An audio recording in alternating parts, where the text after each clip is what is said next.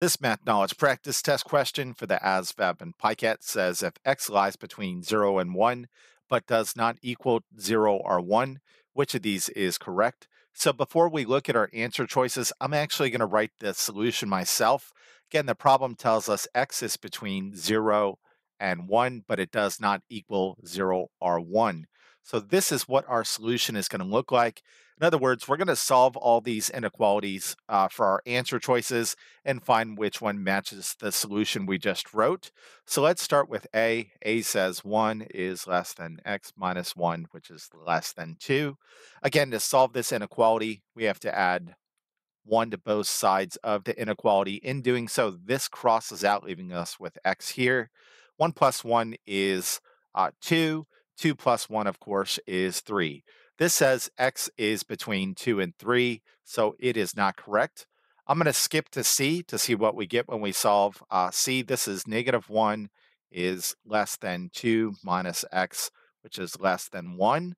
Again, we're solving for x, so the first thing I'm going to do is subtract 2 from both sides of the inequality. In doing so, this crosses out, leaving us with negative x in the middle. Negative 1 minus 2 is going to be negative 3.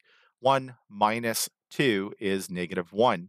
Now we have negative x in the middle here. To make this just x, we're going to divide everything by negative 1, of course. Now, the one rule you have to know regarding inequalities is this. Whenever you multiply or divide across an inequality sign by a negative value, that's going to prompt you to change the direction of the sign. So in this case, I divided across these inequality signs by a negative value of 1. So that's going to prompt me to change the direction of the signs. And I'll go ahead and make that very obvious. Negative x divided by negative 1. Again, a negative divided by a negative is going to be a positive. Negative divided by a negative is going to be a positive 3. Negative divided by a negative is going to be a positive 1. So this says x is in between 1 and 3, which is not correct. So we know C is not correct. Let's go ahead and take a look at B. We have 1 less than x plus 1, which is less than 2. To solve this one, we're going to subtract 1 from both sides. In doing so, this crosses out, leaving you with x in the middle.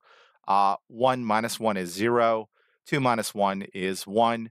This does, in fact, match our solution. So we know the correct answer to this one is B, and we do not have to check D, of course.